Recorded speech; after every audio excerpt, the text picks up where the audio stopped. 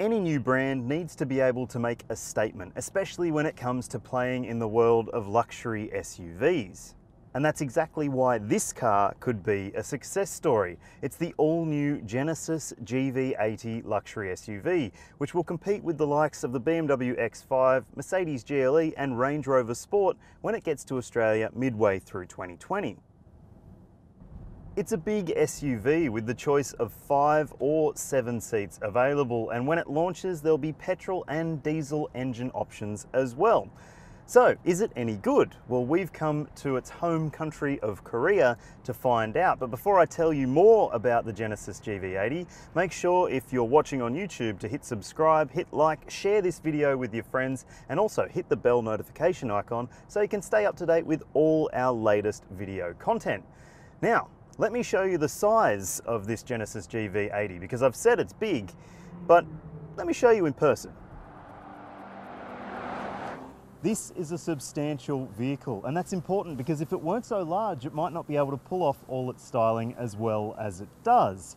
But as it is, it demands your attention. Just have a look at the size of the huge grille across the front, and also those twin headlights, which aren't just important to identify a GV80, they'll be important for the rest of the Genesis range as it expands.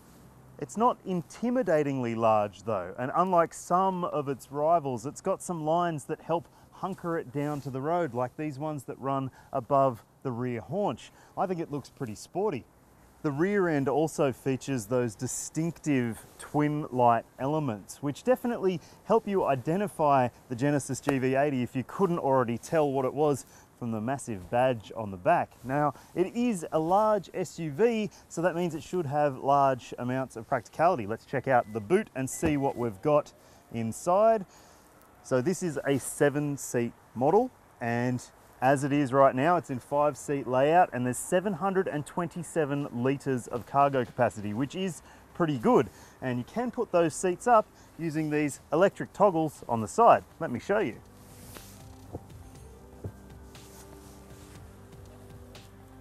Just pull that down. So it's a little bit slow, and you might wish for a manual latch instead, but now I should show you what the third row space is like. Space in the third row is adequate if you've got young kids, but taller adults like me, I'm 6 foot tall, will find that the headroom is pretty limited, and so is the footroom and knee room with this seat set at its first click back. So maybe not the Kia Carnival of luxury SUVs, but that's not going to matter to too many people. Now, let's check out the second row.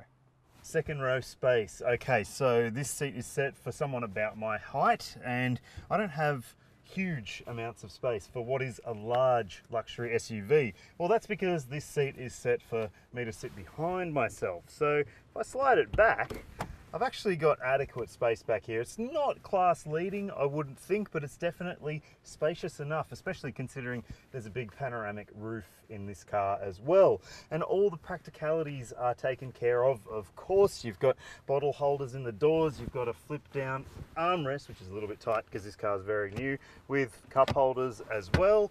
You've got rear climate control in this particular car. There's USB points, there's power points, there's map pockets. It's got pretty much everything you're going to need if you're looking for a luxury SUV. Now, front seat. It's luxurious because it is a luxury SUV. There are some beautiful materials, some lovely finishes in this car, like this green quilted leather. I love green. I don't think there's enough green in the world of cars, and this is beautiful, this leather. Also, there's some brown elements to this cabin and nice wood trim, and I guess the thing is you can personalize and customize exactly what you want, as we saw at the Genesis Gangnam Studio. You should be seeing a bit of footage of some of the options you've got there now. But let me just describe this design. It's very simple, very broad, and very easy to get used to. Some of the other luxury SUVs out there do almost take a month of reading a manual for you to figure out everything and how to operate everything. But this one is a little bit simpler. I guess that comes from the Hyundai genes that hide underneath the Genesis skin. And there's nice elements like this big digital instrument cluster in front of the driver, which has a 3D effect look to it as well. And that's really quite nice. It is very BMW-ish though in some of its presentation. And then there's this big 14.5-inch screen on top of the dashboard, which is both, well, very clear and very easy to use, but it's got touchscreen capability, and you can also use this rotary dial thing. I would use the touchscreen a lot more than this, because this does take a little bit of learning, even though I said that most of it's very intuitive. It does have handwriting and gesture control elements to this controller, and it does work very well. There's a lot of information in this screen and a lot of weird little things like this ambient sound element. So it's set on the open air cafe right now. Wow, I can picture myself with a piccolo right now. Anyway, it might not have the bling factor that you get in the Mercedes-Benz GLE, and it might not be as traditional as a BMW X5, but I really, really like it. I think it's easy to use, the quality is great, and of course it's got all the practicality bits. You've got a pair of cup holders, you've got beautiful woodwork with nice storage down here, and the way these close, it's very elegant. I guess that's part of this whole Genesis theme. Now, shall we go for a drive? Before we hit the road, you know I'd love to tell you how much the Genesis GV80 range is going to cost, but for Australia, that info isn't available just yet. Given its competitors though, we'd suggest a starting price around the $75,000 mark, with the range topping out probably in six-figure territory. Plus, it will continue to be the luxury ownership benchmark in Australia, with Genesis offering a 5-year warranty and free servicing for the same period. Keep an eye on the CarsGuide site for more info as it comes to hand. Now, let me tell you what it's like to drive. The GV80 models that we're driving here in Korea are the diesel engine versions, because the petrol ones aren't out yet. But we will get the choice of 2 petrols and this diesel, which is an all-new engine. It's an inline 6-cylinder diesel engine with competitive levels of power and torque. And it's also competitive when it comes to refinement and the way that the engine behaves. If you blindfolded a German executive and plonked them in the passenger seat, well, you wouldn't put them in the driver's seat because they'd be blindfolded, put them in the passenger seat, they'd probably think that they were in a BMW or an Audi, because this engine is so refined, so luxurious and effortless in the way that it delivers its power that it could fool even the most convinced person that they have to buy German. You might be thinking, a diesel engine, wow, that's futuristic and forward thinking. Yeah, I thought the same thing too. There is no hybrid, there's no plug-in hybrid, and there's no electric version of the GV80 just yet. And apparently, according to Genesis, there is no plans for hybrid versions of this vehicle, which is disappointing because it's a new car. It should also debut new drivetrain technology. But Genesis says instead, it'll go straight to electric at some point in the future.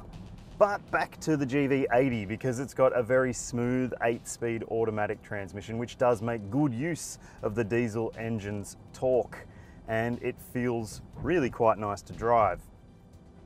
As for the way the GV80 handles and drives, well, the Australian local tuning team will have to do their job, as they always do, with the steering and the suspension. But I will say this, the vehicles we've been driving have been sitting on 22-inch rims with very low profile tyres, and the suspension has done a really good job of making it comfortable enough in the cabin. I'm actually been pretty surprised. There are other cars with 22s in this segment which don't ride anywhere near as good as this, and it doesn't even have air suspension. Part of the reason it rides so well is that there's a camera that reads the road ahead and will adapt the damping to suit what's coming up, so a pothole or a speed bump will be ironed out more effectively. We'll see what challenge that presents to the Australian engineers when we finally get to drive it in Australia later in 2020. More than just a statement in style, the Genesis GV80 is also big on substance. We can't wait to see how Genesis Australia positions this model, because we think it's going to be value packed and very competitive when it comes to its rivals in the large SUV class. Tell us what you think in the comments section below, and if you're watching on YouTube, don't forget to hit subscribe, hit like, and share this video with your friends.